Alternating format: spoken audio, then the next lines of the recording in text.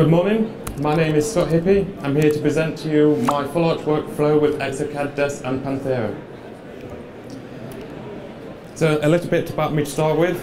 I've been a dental technician for 13 years, working with digital for about 9 years using a range of CAD systems.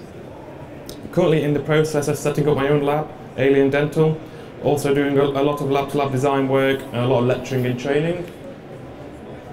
I provide a lot of one-to-one hands-on digital courses for both labs and clinics up and down the UK. I've started training abroad as well, doing courses in Germany, Poland, Spain, etc. I started working with Met in the UK in 2021, providing digital courses on Exocad in their purpose-built training facility. I have a passion for what I do, really enjoy pushing myself and trying to improve my skills and helping others. So the basics of my full arch workflow. 99% of the time we're using multi-unit abutments, which makes the job a lot easier. I like to use the DESS scan flags, which they give me the option of exporting the STL of the design with the interface of the multi-unit abutments, so I can 3D print try-ins direct to the multi-unit abutments, and which can be used as to check the function, occlusion, smile line, tooth shape, size, etc. The printed try-ins can be adjusted chair-side and sent back to the lab, so we can scan those back in, produce a second try-in, and it's very easy to do.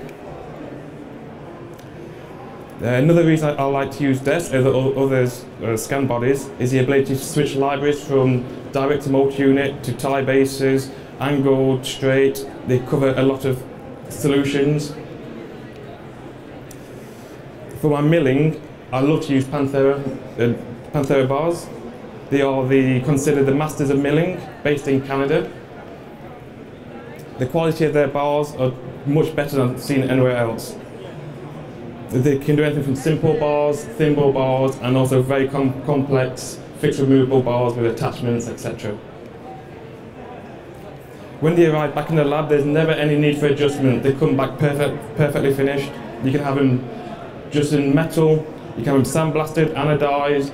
My personal favourite is a silica coating, which they can paint the thimble cores yellow and the ginger area pink. It saves time for opaquing, so it's a lot easier for me in the lab. Also, the silica coating offers a sprayer bond for the final crowns. So here are some Panthera bars. The bottom left are some bars I had in the lab, and the bottom right is the first bar I ever had milled with Panthera about a year and a half ago, and it was just amazing when it came back in the lab.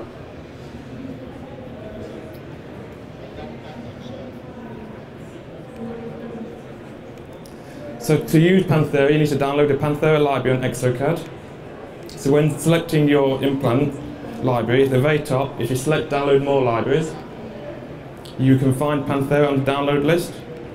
So just click the link, it will automatically install to the correct location, and with Panthera you can use both DESS and ELOS scan bodies. So here are some examples of my 3D printed try-ins. So this is going to be a short video showing the design of a 3D printed try-in using the DESS scan bodies. So for the implant locations, we select anatomic crown, screw retained, and make sure to click preserve tooth library shape. That's very important. So in this case, we have 6 implants, and then the remaining teeth will be Pontics.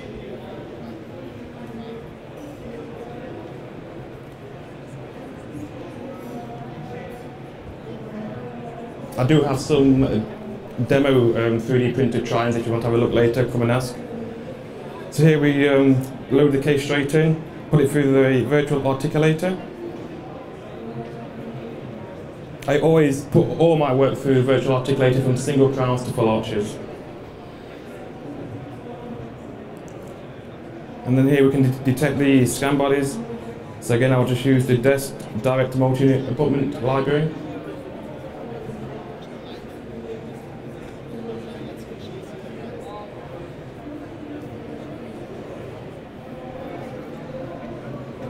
I like the DESS scan bodies, they align very easily.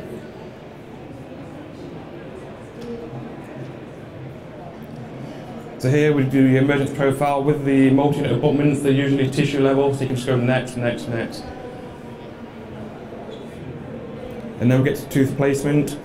I do the majority of my work using the advanced placement tools. Just pick a nice library.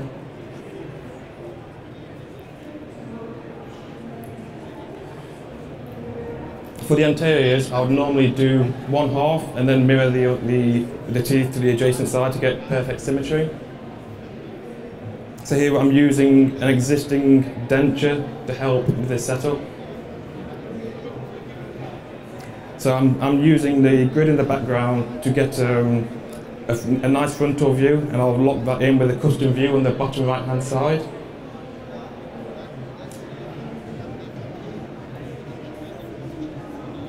So anytime I move the model, I can click that custom view and it'll snap back to the frontal view. So here I'll quickly place some teeth. On the latest ExoCAD, it has the feature to deepen and flatten the anatomy of any tooth library. That's a very cool feature. For single arches, posterior teeth, I will do each one individually. If it was a full, I would set up tooth 1 to 6 and then mirror the whole 6 teeth.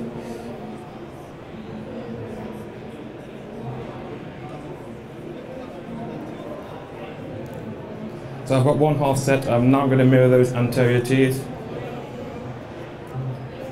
It copies the shape and size and flips them. It doesn't put it in the correct location, so you still have to manually position.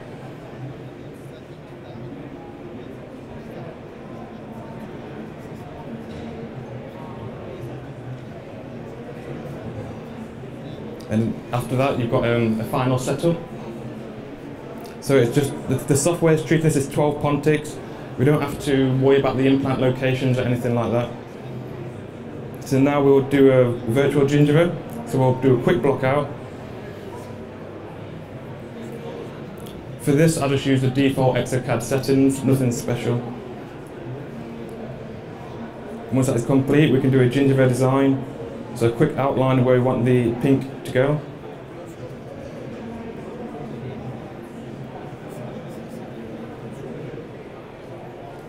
And that will give us a basic looking gingiva, and then we can freeform that. I don't spend a lot of time freeforming gingiva, purely for the fact that I can't reproduce that for the final. So I'll just quickly pull up and close the triangles. I'll use the wax knife tool to put a little bit of a gingival ridge, and that's about it. So I'd spend 5–10 minutes just freeform the gingiva.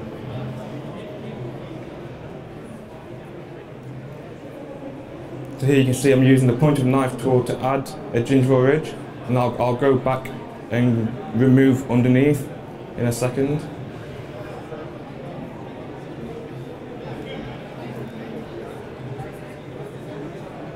And I think it's a very quick way to make the gingiva look a lot better in a very short amount of time.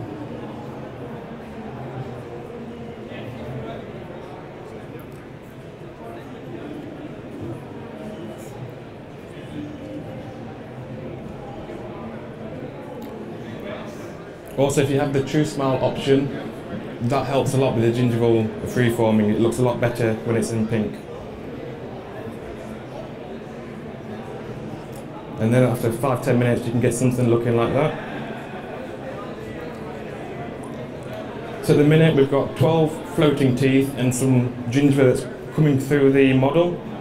And then we can generate a virtual wax-up scan, which will connect all the components together, adapt it to the implants, and adapt it to the soft tissue.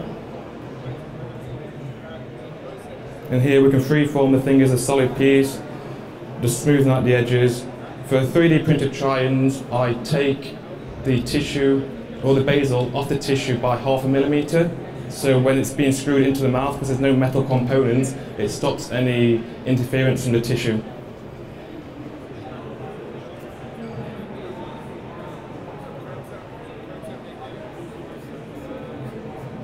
And then just quickly put the screw channels in.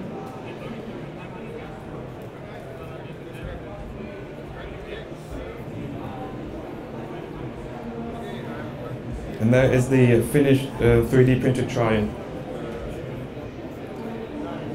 It's very easy. If you get an adjusted try-in, just scan it back in, load the case back up, and then you can just delete reconstructions and quickly make a second try-in. It only takes about 10 minutes.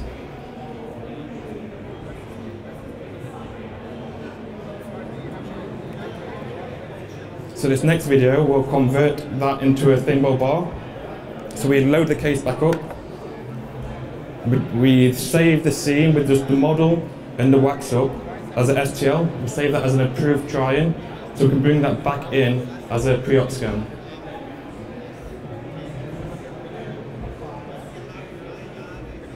I always save with the model just in case the alignment's off, and I can use the model to align the scans together. So now the pre-op scan's back in, we can delete the approved try-in restoration and get back to the white and pink. So my thimble workflow is not the ExoCAD version. This is something I developed over the past few years. I think it's a lot easier because with the ExoCAD thimbles you can use certain libraries to reduce them to thimbles. With this I can use any library. So here I'm back to the pink and white. I've got a custom thimble library. If you want this, just come and speak to me, I can send it to you. So now I load the thimbles and then I position those using the tooth placement and just position them under the pre-op scan.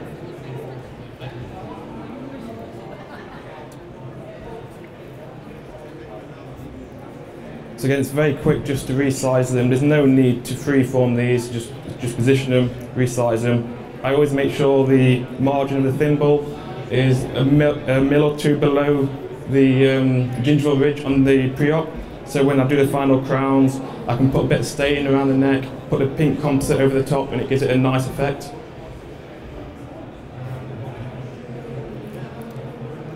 So here I will use a 2D cross section just to make sure I've left enough space for the final crowns. So let's say when I send the bar to Panthera, if I design it perfect, it comes back perfect and there's nothing for me to do.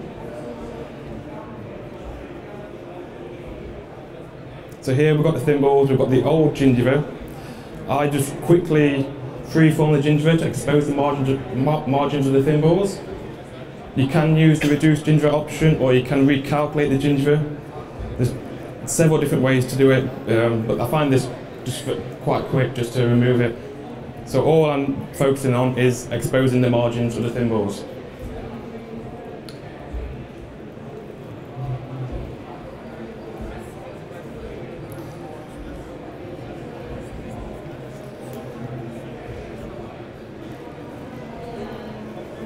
I actually have here this exact design milled in normal metal finish and a silica coating, so feel free to pass those around.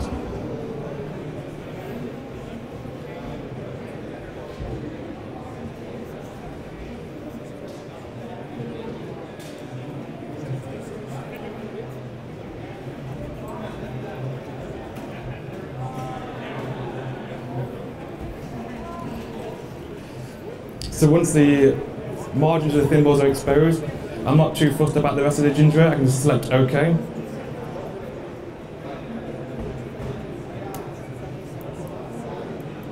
And now I can generate a new virtual wax-up scan. So again, this will connect the thimbles to the gingiva, back to the implant, and again adapt it to the soft tissue. So it doesn't look very pretty now. Then we go back into the wizard and we freeform this as a solid piece. So this is the most time-consuming part of the bar design. I'd spend about 30 minutes getting this looking nice. I would have a nice smooth basal area, which would highly polished titanium that sits on the tissue. And then I use this cylinder tool and the pointed knife wax tool to put in ledges. So I've got a nice finishing butt joint for the composite and a little collar on the back. So that takes, the whole process takes probably 30 to 45 minutes, and then that's the final design of the bar. Again, just put the screw channels in, send that to Panthera. It's very easy to send to Panthera. You can connect via the ExoCAD dental share, so you can just load the case in the ExoCAD, press dental share, select production, send it to Panthera, and the STL automatically goes to Panthera.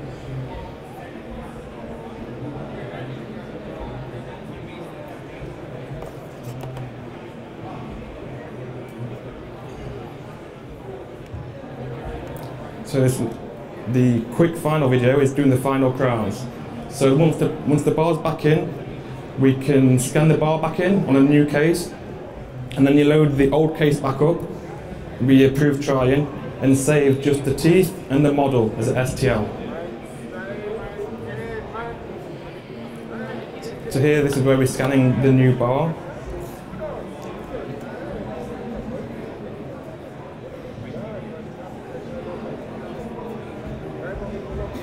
So for this, we are just selecting 12 wax up crowns.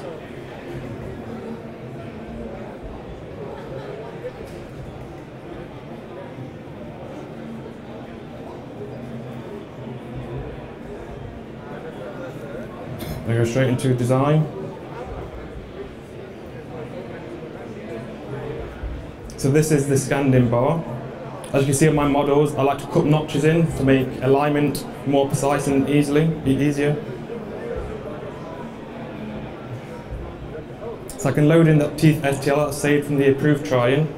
Using the model, I can align the teeth over the thimble preps.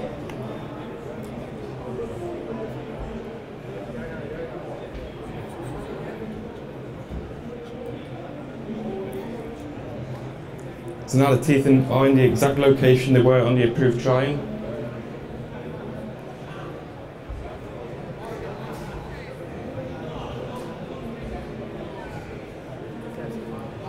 So anything on that green mesh will copy on the final restoration. So now I need to edit that mesh. So I'm going to select the 12 teeth. The reason I highlight the 12 teeth and crop them is to delete any bits of floating mesh that could be somewhere around. And these are 12 pontics, so now I cut the bottoms off so the software treats them as crowns more easily.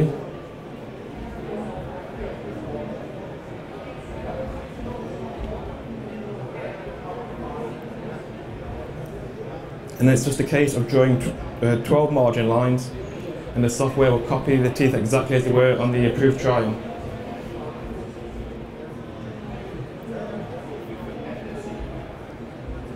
So yeah, that's the final margin line. And then do the crown bottoms.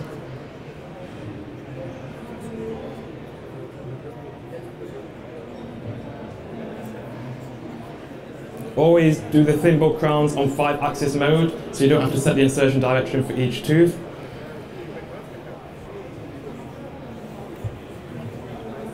And here you can see the software will just copy exactly.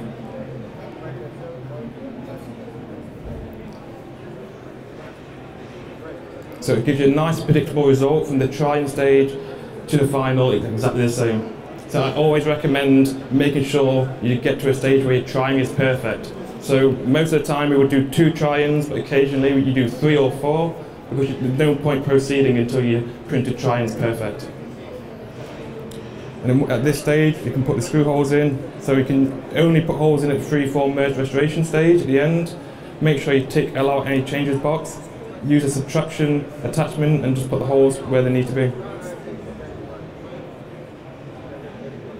And there's the final crowns. That part of the process takes 10 minutes.